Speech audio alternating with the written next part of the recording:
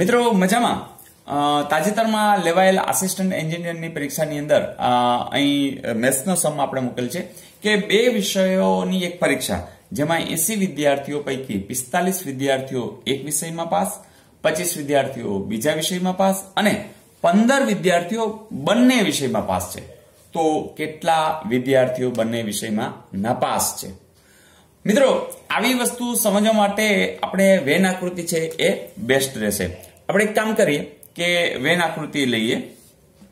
જેમ કે આ બધા વિદ્યાર્થીઓ છે, બરાબર. આ વિદ્યાર્થીઓમાં વાત એવી છે કે એક વિષય આ છે, બીજો વિષય આ છે અને આપણે એ ખબર છે કે બંને આમાં એ લેવાનું છે બંનેમાં કેટલા પાસ છે, તો બંનેમાં 15 પાસ છે. એટલે આપણે શું કરશું કે જો આ બધા પાસ થયેલા છે, આ પણ પાસ થયેલા છે, એમાં બંનેમાં પાસ છે એવા કેટલા છે 15 વિદ્યાર્થી.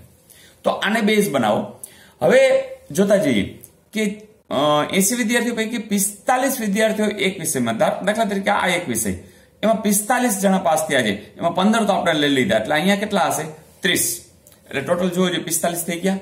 ઓકે, એટલે 45 વિદ્યાર્થીઓ પાસ છે આ વિષયમાં. ઓકે, હવે અહીંયા આવી જાઓ કે બીજા વિષયમાં કેટલા છે, તો 25 વિદ્યાર્થીઓ બીજા વિષયમાં પાસ છે, 15 તો લઈ લીધા છે, એટલે આ કેટલા હશે 10. એટલે જોજો આ 25 થઈ ગયા, જોજો સરવાળો હા થઈ ગયા છે.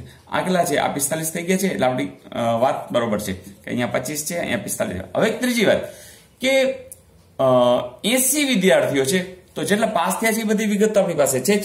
કેટલા છે જોજો, 30 લખી લઈએ આપણે, 30 પછી આ 15 અને 10 આટલા વિદ્યાર્થીઓ છે. તો કેટલા છે 55 વિદ્યાર્થીઓ પાસ થયેલા છે. તો ટોટલ તો કેટલા છે 80 છે. તો તમે વિચારો કે 80 માંથી 55 ગયા, 5 ને 5 10 છે, એટલે 25 વિદ્યાર્થીઓ અહીંયા ક્યાંક હશે.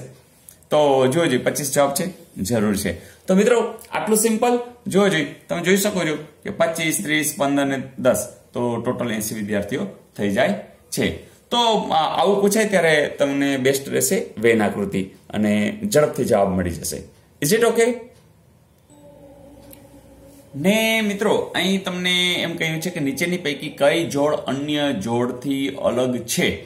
હવે જુઓ જોઈએ અહીંયા 45 18 60 36 45 27 135 81.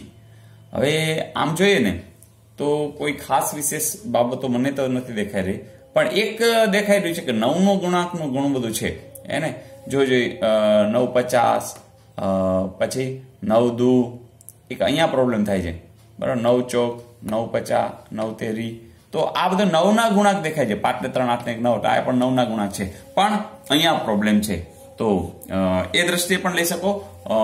અન્ય પણ ખાસ તો આનો ગુસ્સા લ્યો તો એ સંદર્ભે તમારે જે શેષ વધે છે એ પણ લઈ શકાય. પણ અહીંયા તમે 60 અને 36 સીધે સીધા જ દેખાય છે, કારણ કે બધું 9 ના ગુણાંકની જોડીઓ છે, અહીંયા છે નહીં.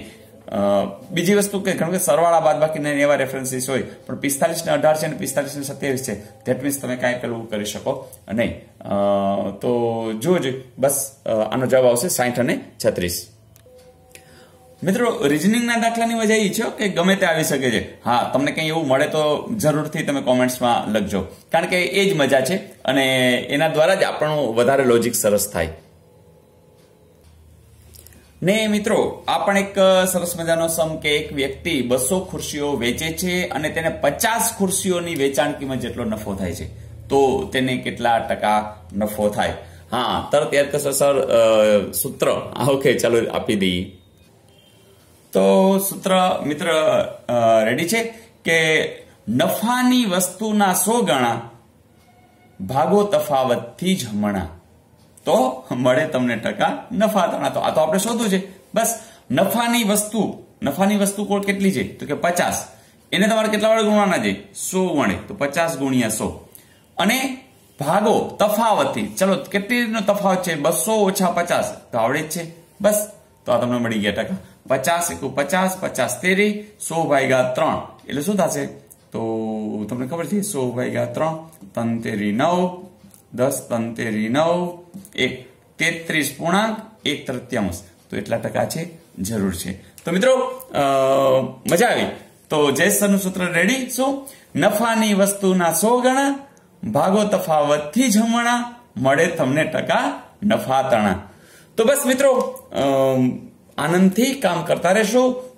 તમારી કોમેન્ટ્સ એ મારો ઉત્સાહ વધારે છે. બસ આનંદથી જોયા કરો, શીખ્યા કરો અને ઝડપથી જે કંઈ પરીક્ષા આવે એને વધાવી લ્યો.